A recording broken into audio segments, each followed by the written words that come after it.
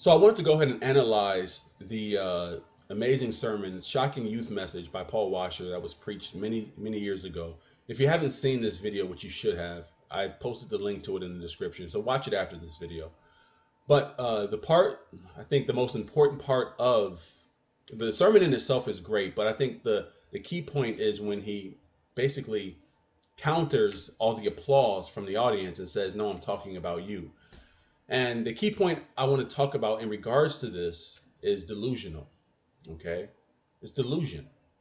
Everyone in that audience, after Paul Washer made that amazing point, they were cheering, they were clapping, they were whistling. They thought that they were all on the same accord. They thought that they were in line with what Paul Washer was talking about, and that the people he was talking about were out in the world and that they were all fine.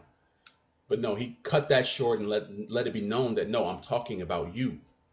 Okay, and delusional. What is the definition of the word delusional? Characterized by or holding beliefs or impressions that are contradicted by reality. Okay, so Paul Washer contradicted their reality with the truth, and it shocked everyone. It stopped them in their tracks. 2 Thessalonians 2:10. They perish because they refuse to love the truth and to be saved. For this reason, God sends them a powerful delusion so that they will believe the lie, and so that all will be condemned who have not believed the truth, but have delighted in wickedness.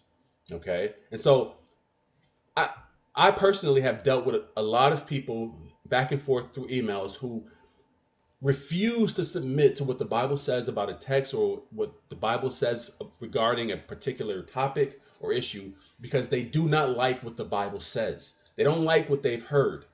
So rather, they put their own twist on it, and they believe that. It's a delusion, and it's rooted in pride and self-love. It's about what I want.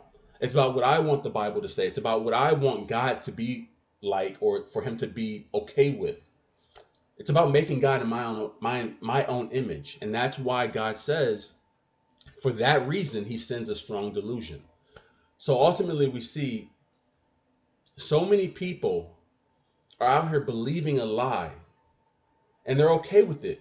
Because at the root of it, it's about their own self-will and their own self-love. And ultimately, unless you repent of this, humble yourself and repent of this, you go to hell. You die in your sin. Okay? Because one of the attributes about true Christians is we've submitted unto the teachings of the scriptures, regardless of how it make us feel. We may not like it. I remember my first time reading the Bible, my first year through the Bible, there were a lot of things I didn't like that I read. And a lot of stuff that I read contradicted what I thought about God. And I had to check myself. And I had to say, it's not about me. It's not about what I like or what I think it should be. It's about what the Lord has laid forth. And I got to accept it. And so you got to check yourself. So I'm going to go ahead and play the clip. It's an amazing clip. If you haven't seen the sermon, the link is in the description.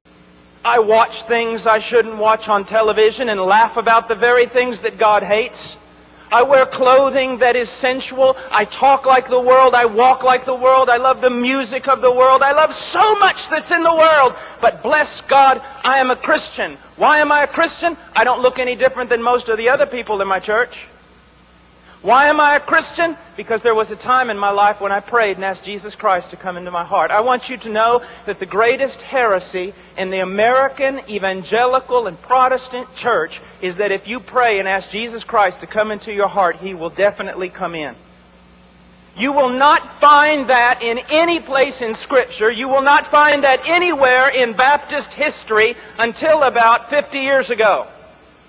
What you need to know is that salvation is by faith and faith alone in Jesus Christ. And faith alone in Jesus Christ is preceded and followed by repentance.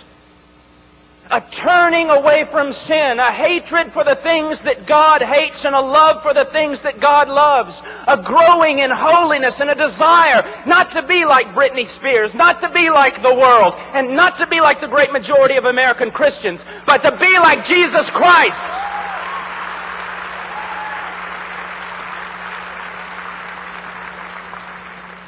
I don't know why you're clapping. I'm talking about you. I didn't come here to get amens. I didn't come here to be applauded. I'm talking about you.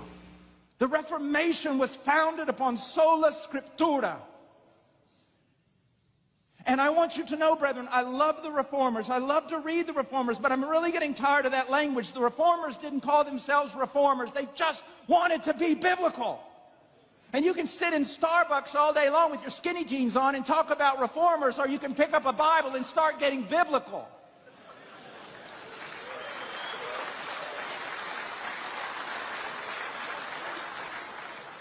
And I don't know why you're clapping.